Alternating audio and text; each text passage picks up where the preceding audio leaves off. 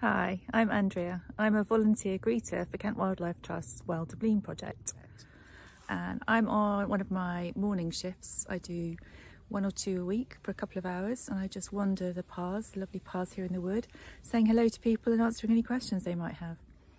Some people want to know about all the new fences in the woods.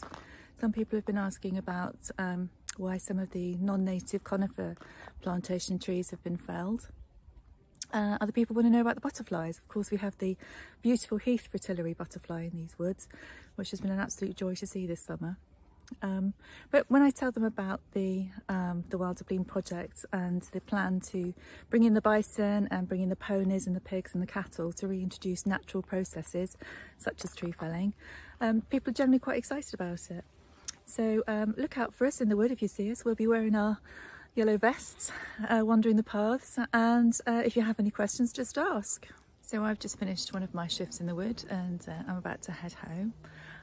But it's been lovely, it always is. I love wandering the woods. It's one of the most fantastic benefits is the way it makes me feel so much better. Mental health benefits of being in these woods is fantastic, but also it's so good to be part of such a wonderful project like the Wilder Blean project, which is such a positive and dynamic force for good in the battle against climate change and the biodiversity crisis. So if anyone's thinking about joining us as a volunteer greeter, do it. It's lovely. It's a lovely way to spend time in the woods, watch the seasons and support this fantastic project.